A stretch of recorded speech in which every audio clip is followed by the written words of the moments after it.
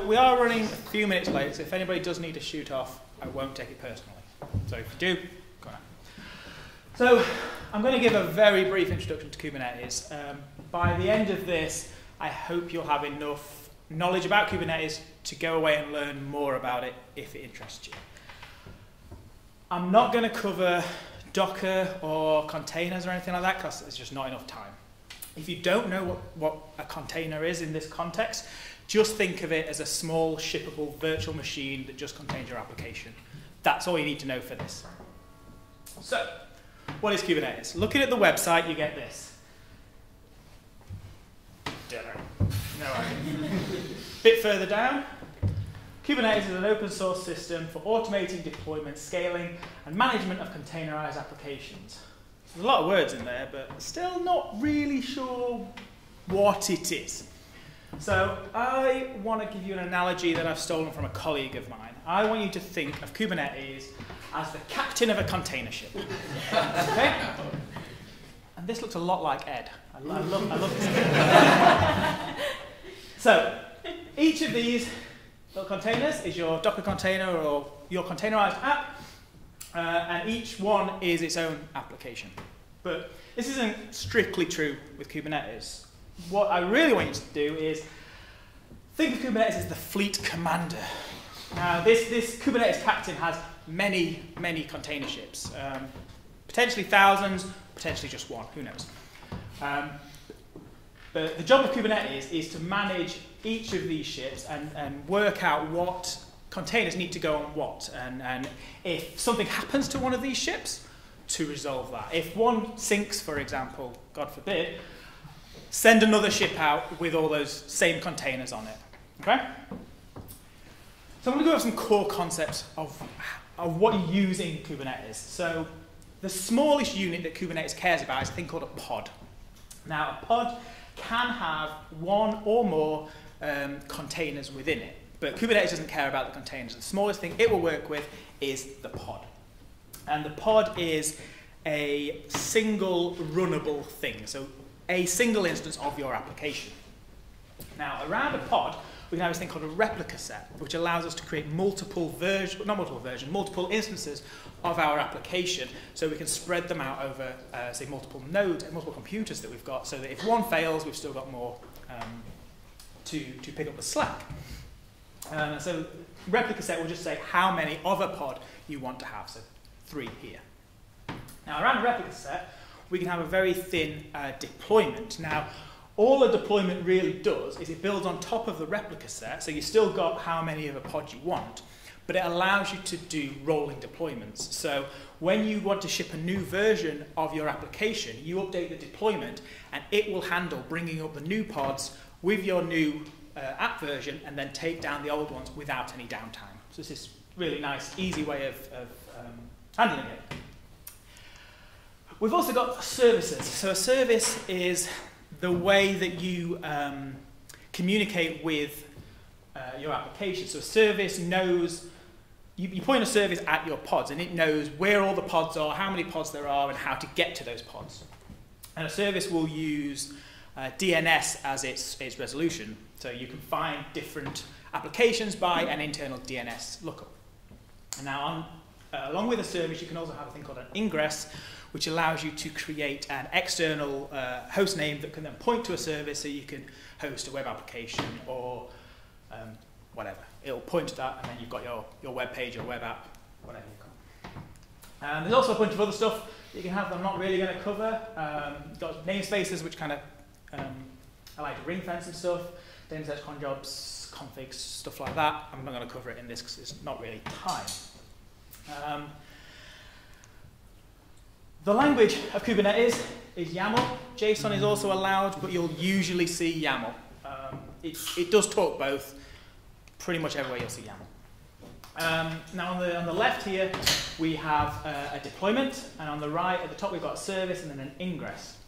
And now the deployment, like I said, kind of wraps around that replica set and around the pod. So this kind of line here will effectively create a replica set that says we want 3 pods.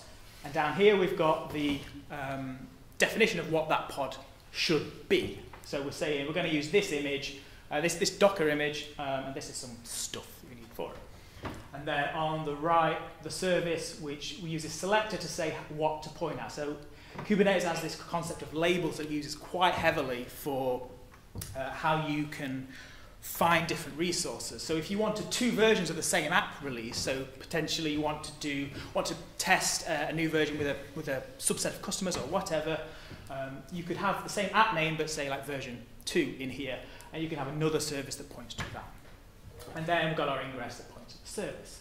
Now this that you provide to Kubernetes is what's known as your desire state. You're telling Kubernetes all that's in this manifest is what I want Kubernetes to look like. This is what I expect. Now I know what you're all thinking. It sounds totally cool, really, but why should I use it? Now, as I was mentioning to somebody earlier during the break, it's not really necessarily useful for everyone, but it's definitely worth looking into and seeing if it is useful for your team, especially if you're working with microservices. It gives you a lot of benefits. The big one for me is the self-healing. So as I mentioned previously, you've got this concept of a desired state. So the YAML that you provide is your desired state, and what Kubernetes will do, it has this control loop that's constantly running that will check the current real-world state of your cluster and compare it to the desired state. If there is any discrepancy, so if there's more than expected or less than expected of anything, it will resolve that without you having to intervene at all, which is brilliant in the middle of the night when a pod randomly fails for whatever reason. Scaling is super simple if you're using the deployment object, so you can just scale up or down by just saying how many replicas of a thing you want, and then Kubernetes will decide will decide where to put those within your cluster. So you're in your multiple services, multiple computers that you've got it running on. If one is quite heavy, being quite heavily used of their resources, it will put it on one that's got free CPU and memory, and it does all that for you. You don't have to tell it where to put it. Kind of leads on to cost saving as well, because Kubernetes is really good at working out how best to pack multiple applications onto a single machine. You can get a lot of cost savings from this by, if you have lots of little apps, run them on one fairly beefy server rather than multiple EC2 instances or whatever you use. And Kubernetes will manage when you have low resources and shift things about. You can vastly increase that if you know exactly or even roughly how much resources your app's going to use. You can put that in your manifest, and Kubernetes will use that and not let it use more than that, and much nicely pack things in. As I alluded to earlier, you've got the service discovery, you've also got load balancing that's provided. Can you log in, please, Saren? So you've got your service discovery that's handled using the services through DNS, the internal DNS resolution, and that also handles as load balancing. So if you've got multiple pods defined, so like we had 3 earlier, that one service will work out which of those pods to direct the traffic to best balance the traffic.